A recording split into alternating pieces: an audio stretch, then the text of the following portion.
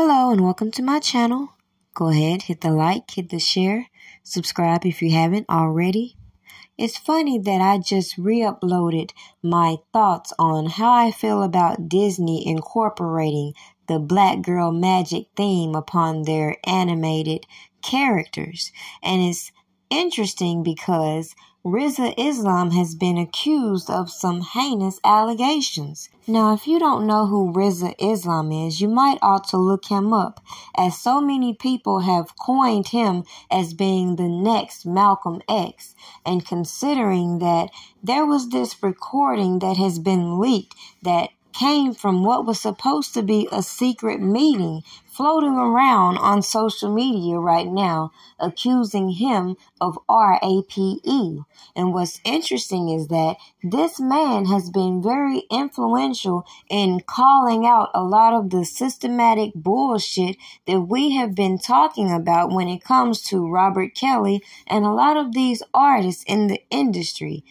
Now, as we hear about the news and this restitution that has been awarded to these Jane Does in the R. Kelly case, let me remind you of some of the things that he also has put in his rhetoric that some people have been offended by. So it wouldn't be far-fetched to recognize that just like most powerful voices, they have an FBI file. And with that FBI file, a lot of people skip past a lot of things that people say that bear some truth that should be explored. Now, maybe it's just coincidence, but after Rizza started being very vocal when it came to people like R. Kelly and Michael Jackson and Sony Records, he became a target. People may have forgot how him and his mother were swooped up, caught up in this so-called fraud in which they were saying they were masking this facility as a rehab and also masking abuse stories. But we'll get to that later on in the video, so stay tuned. What? ACT, do you see this? Look, if it ain't official Dana J, Levi for Kelly, Primadonnanews, I don't even want to see it.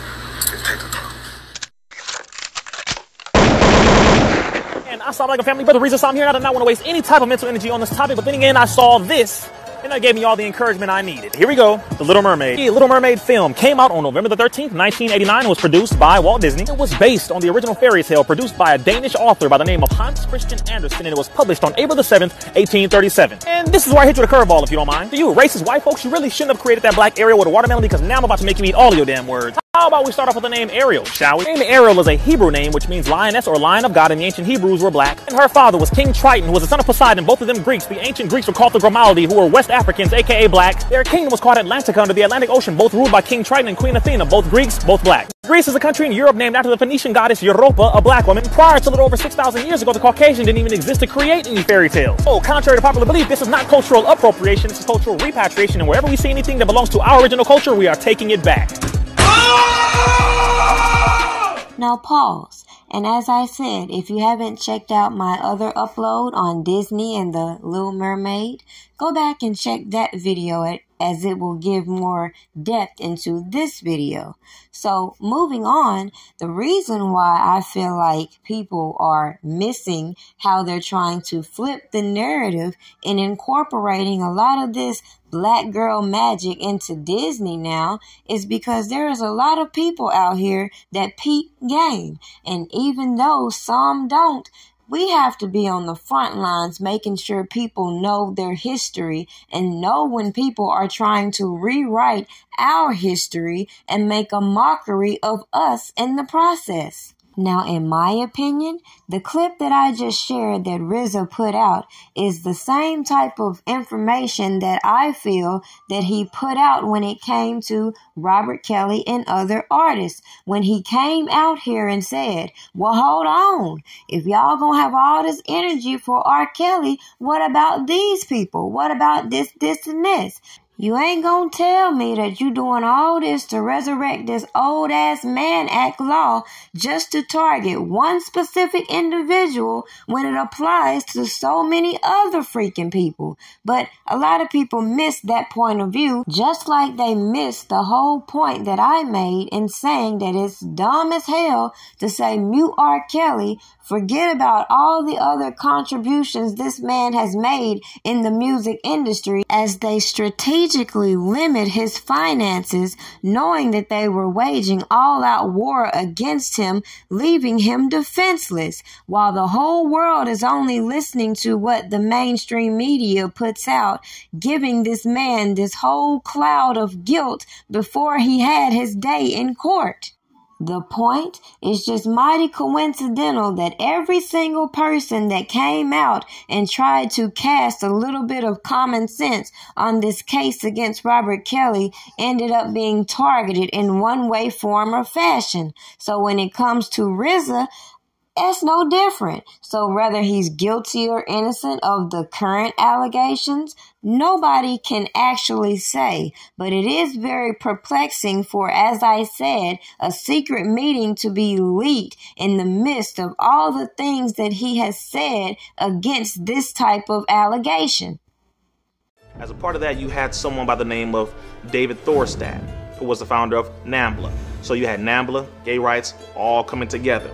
The founder of the gay rights movement used to wear a shirt that on the front, he said gay rights for all, equal rights, etc. And on the back, it said NAMBLA walks with me. So he even endorsed NAMBLA, which was the North American Man-Boy Love Association, which is men who love boys. They had a combination and a joint movement with the gay rights movement. In fact, as a part of their culture, you have agreements. This is how it was. If you had a boy that you were, having sexual relations with, 12, 13, 14, 15, you'd have to do a number of things. One, you'd have to promise him protection.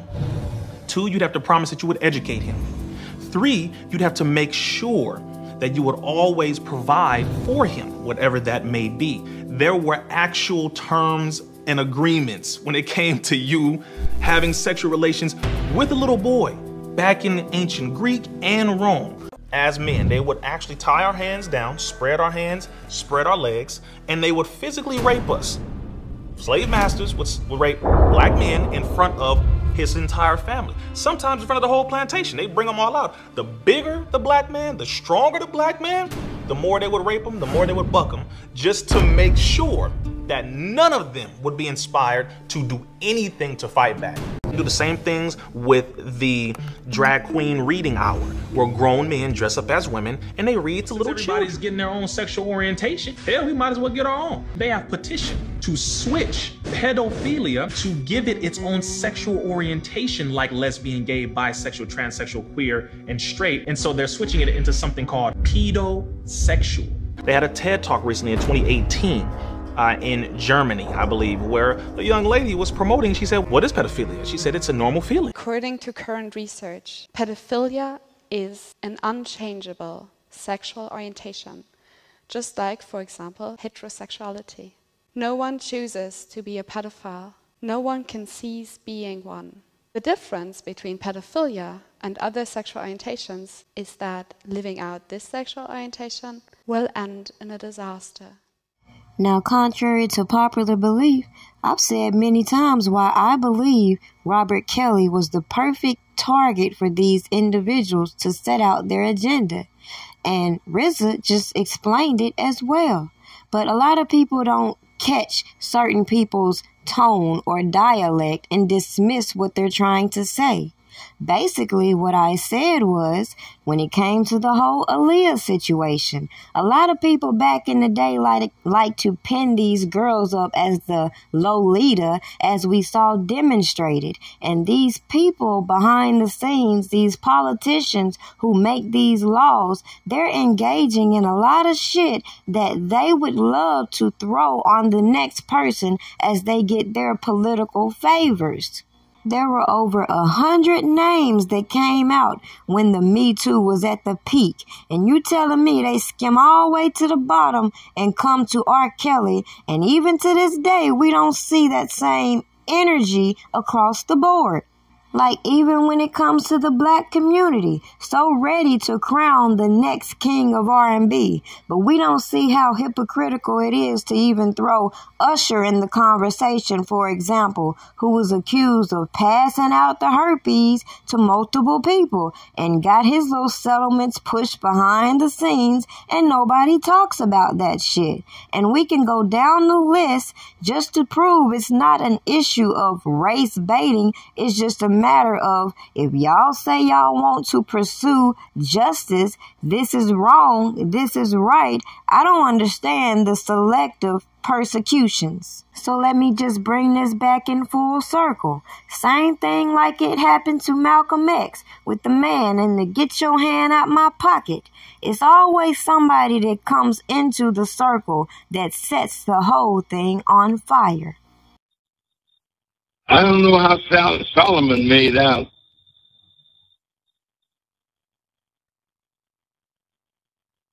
I don't know how long he lived it either. I'm sure killing himself with the 1,000 concubines. But I'm not envious of Solomon. And you know, when you understand who a woman is and what a woman is, please, brothers, don't mess with them. Don't mess over them.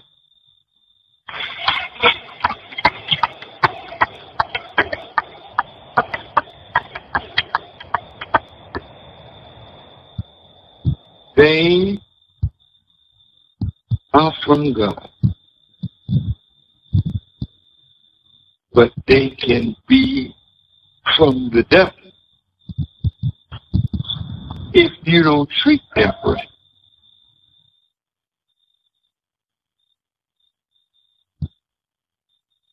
Sisters, we're going to get into that September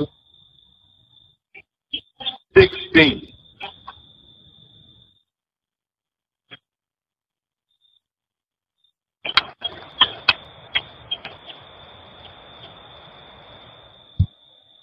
The sister is charging you, Brother Rizza, with rape.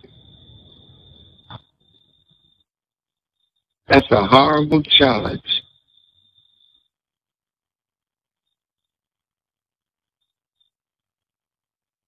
But to my sister,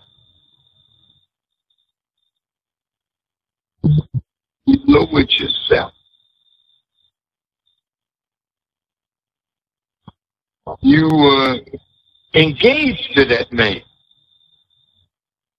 according to what I read.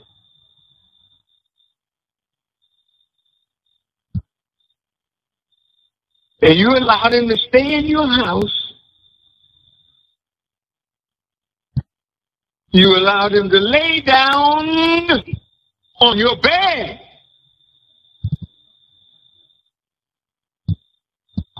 And he laid down beside you.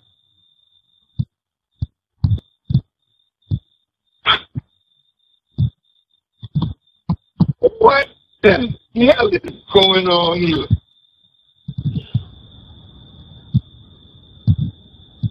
And get angry with you because you act like the savage that's just a quarter of an inch under your skin.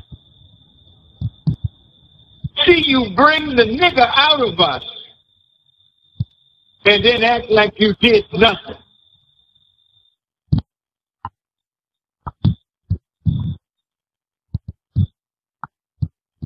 If you engage don't mean come to my room, get in my bed, and I'll lay beside you and nothing better happen. You're a damn fool.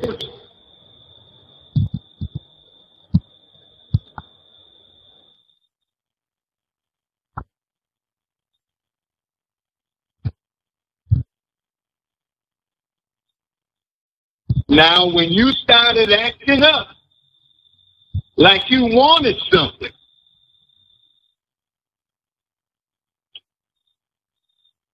Lisa, no. Stop.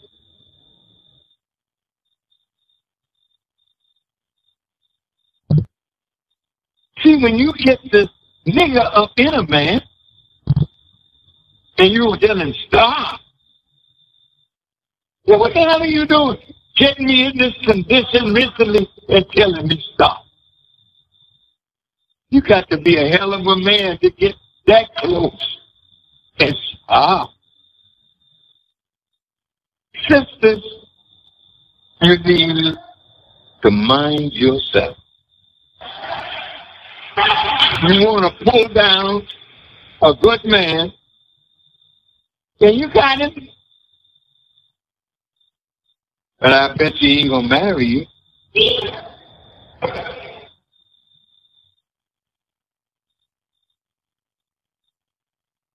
If you want a man, don't give him a damn thing but the greetings.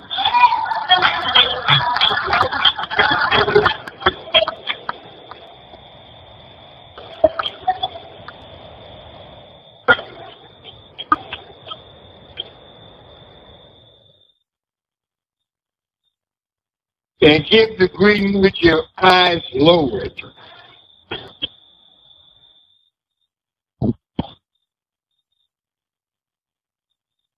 Our women are beautiful, man. You can't lay beside one of our women.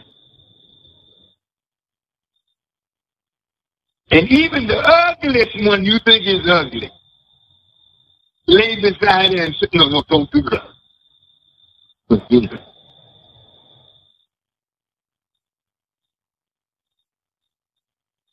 You better come to the class, FOI class, and learn how to be a good man. So, Brother Rizza, I very much love you. And I respect the good work that you do.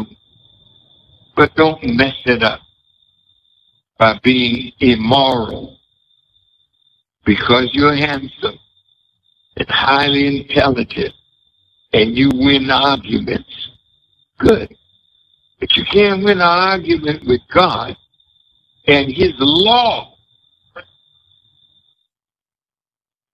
And you're going to have to answer to the law.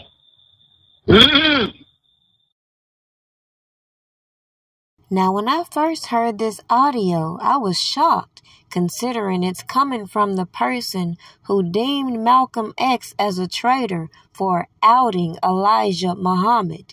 And then when I look at the circumstances behind all of the things that have come out behind all of these individuals involved, it should be no surprise why individuals, as I suggest, should wait till all of the facts are revealed before formulating an opinion on any topic. With that being said, considering I also mentioned earlier in the video that Rizza Islam came under an investigation with the FBI, and though his mother passed, I believe he's still going through those criminal procedures. So, with that being said, it should be not far-fetched to keep in mind the dirty tactics that we know officials use in order to garner these suspect-ass indictments that they put out and to garner the convictions they get.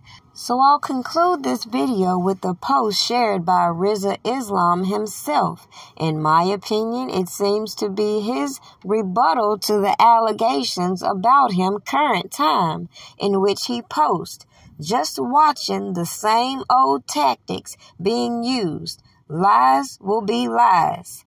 Don't forget to like this video and share it. And if you haven't already, go and check out my site, www.freerkelly.info. Have a good day.